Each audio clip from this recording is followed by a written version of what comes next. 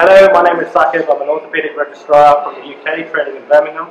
I've been in Cambodia since February 2013, working with the Children's Surgical Centre on the Kaduri Fellowship, and I'm here for 6 months.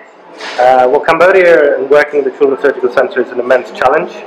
I find it both physically, mentally, and emotionally very challenging to deal with the problems of the patients here. It's very sad, so many different difficult cases of patients with horrible pathology and not having the ability or the money to have them treated properly. It's very shocking just to constantly see the level of poverty and the level of severe need of these patients. I think a lot of the tumour cases are pretty difficult to deal with. And I think each day you get an unforgettable case, and it's bizarre because you think you'll never forget it, and then the next day you have another unforgettable case, and it just keeps going on and on. So for example, just today we had a young girl who was we think has got a osteosarcoma of her fibula and tibia, and she's 7 months pregnant.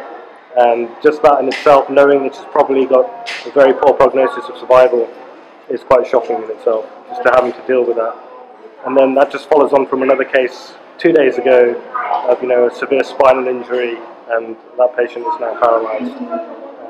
And it just goes on and on. So I think every day is almost unforgettable to an extent where you forget the day before.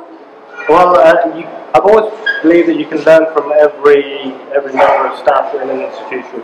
And Cambodia is no different. It's a great level of experience of the surgeons.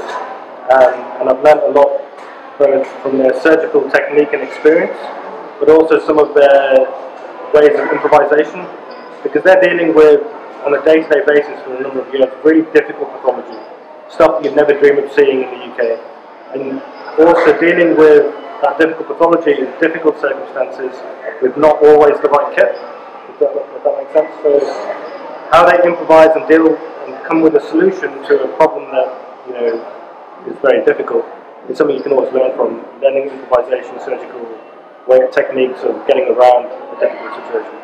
And I think that level of improvisation is what I'm learning, and also how to become effective with your resources. So like in my past practice, I would probably waste my sutures or not really take care of my instruments. But here you realise that's the only suture you've got, and that's the only instrument you've got, and you have to manage your resources really well to become cost effective. I've learned that from working in such a poor setting. Working in Cambodia definitely makes you a lot more humble.